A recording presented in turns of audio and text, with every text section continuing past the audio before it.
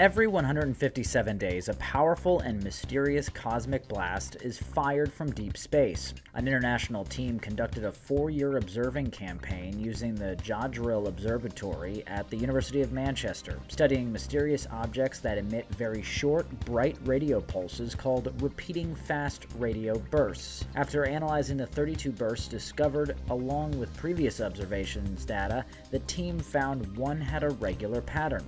The powerful burst would go through an active period lasting about 90 days, then be silent for 67, and repeat the cycle again every 157 days. The team says this is only the second system with a pattern in its burst activity, and to their surprise, its cycle is almost 10 times longer than its counterpart, which only lasts for 16 days. Researchers say the regular cycle could mean it's connected to a massive star, neutron star, or black hole. Repeating FRBs could be caused by the wobbling of a highly magnetized neutron star. But given how large these stars' magnetic fields are, researchers say it's hard to link the 157 precession period to them. The team says this could bring them one step closer to discovering the cosmic burst's origin.